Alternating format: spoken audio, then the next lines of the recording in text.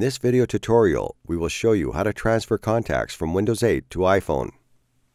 In order to transfer contacts from Windows 8 to iPhone, you must have a specific program. So open the Internet Explorer and type copytrans.net. In the open website, go to the Download section. In the next window, choose Download Installer of the Copytrans Contacts program. Save it on your hard drive. Wait until the download is complete. Open the download installation file. In the following window, check the license agreement and click Install. When the installation is complete, click on Test Connection. In the pop-up window, you will see the warning, press OK. When you see the message, Connection Successful, press OK. The program will start automatically.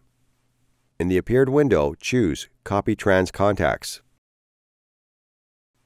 Wait until it loads. Now you can connect your iPhone and simply transfer contacts from Windows to your iPhone with the help of Export Selected and Import Contacts.